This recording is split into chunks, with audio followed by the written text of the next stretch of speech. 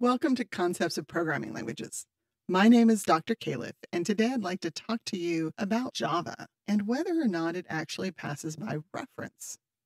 This is something I've seen in some YouTube videos, some web pages, even some introductory textbook on programming in Java. But if I look at things like the Java documentation, other textbooks, it says that Java only passes by value. So let's think about this Java parameter passing confusion. It's really clear that primitive variables are passed by value. When we change them in the calling function, that does not affect the caller. But objects can be a little bit confusing because changes to the contents of an object do affect the situation in the caller in at least some situations.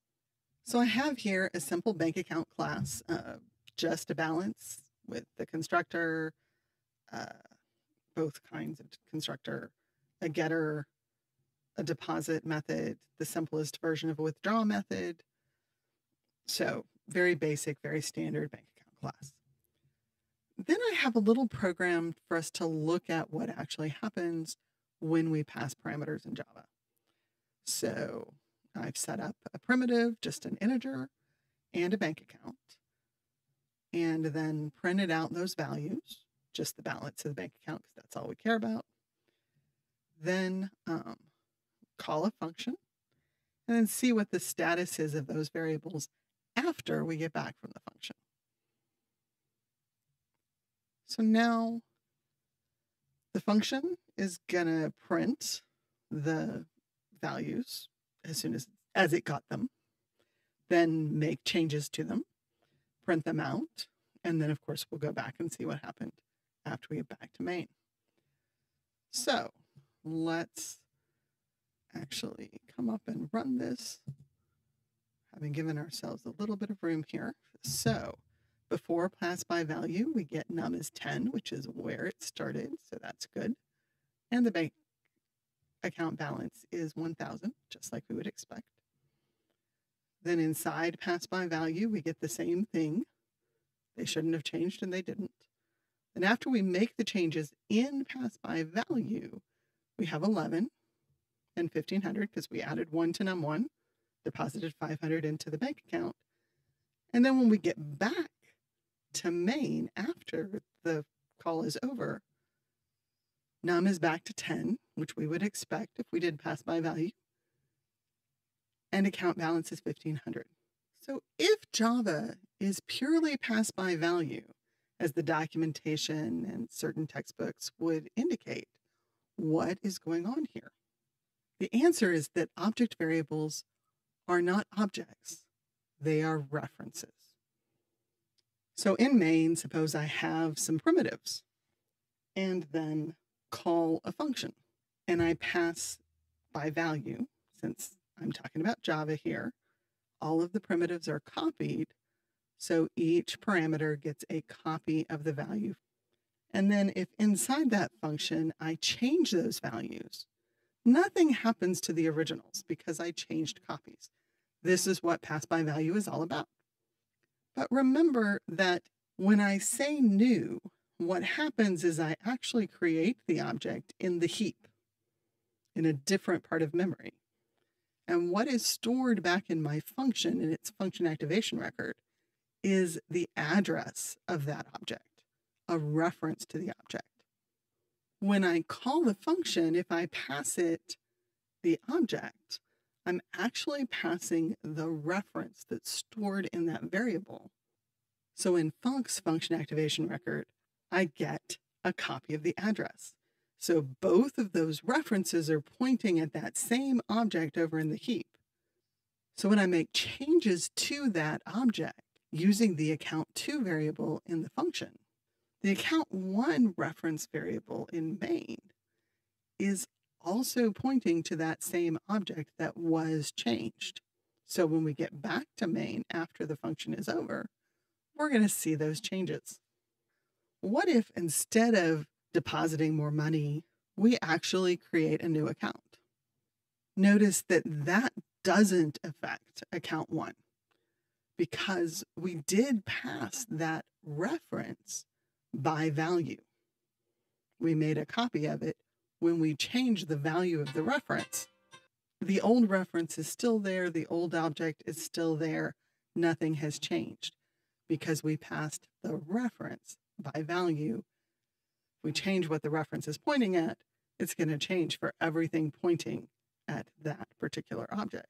But if we change where the reference points, that doesn't change back in main. Let's actually see what this looks like in code. So I've set up a slightly more complex program here for us to look at. We're still using the same bank account. The pass by value function is mostly the same. It just prints a little bit more. So let's start stepping through this. I'm actually set a breakpoint and we're going to debug and step through it. And we can watch in our panel what's going on. So we set up num and account and print those out. And that's just the same as it was before. But now I want to go into pass by value so we can walk through that step by step. And we've printed num. Now this is going to print the actual account in toString. And the toString by default gives us the name of the value of the class and the address of the object. So that might be interesting to us. And we see, what we have locally here is an account 1, but if we look back in main, this account here is the same information. So VS Code is tagging that object and saying, hey, this is the same object, which is the bank account that was set up at 15. So now, let's keep going here. We change num1. We do the deposit. That's still happening to the same thing. So if we look right now, we see that bank account 15 has 1,500 both places. And it's still the same address as before. And the balance, of course, has changed. And when we get back, we're going to see that we print the num. This account is also the same.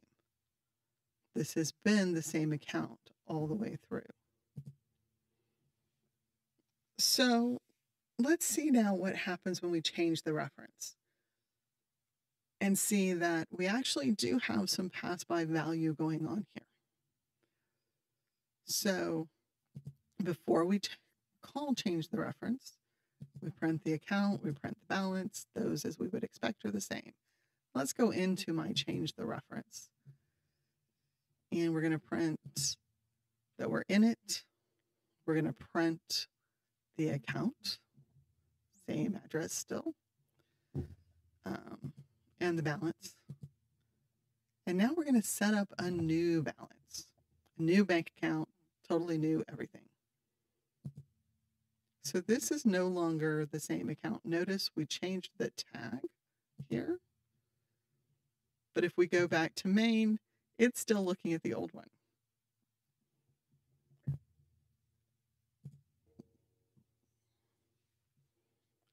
And if we change, if we print, we're going to see a different address here because we're in a different place, different object. And of course, different balance.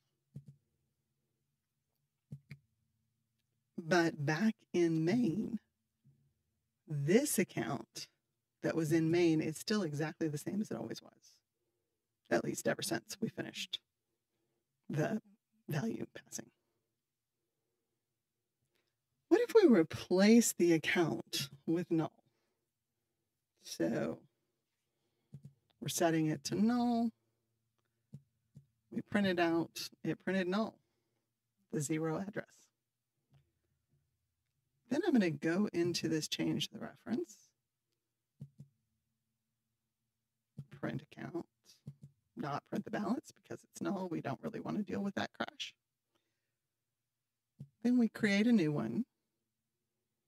Now notice this is yet another different object at yet another different address.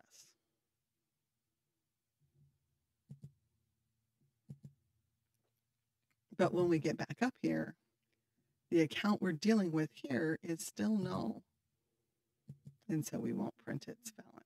Bottom line is that passing a reference by value, which is what Java is doing, is not the same as passing by reference. Java actually passes everything by value, but what it passes in the case of objects is a reference. And so we can find ourselves a little bit confused. But the behavior we're getting is exactly the same as when we do an assignment, where we copy the reference from one variable to another, and either one of them can change the same object. Thanks for watching. I hope this was helpful, and I look forward to seeing you next time.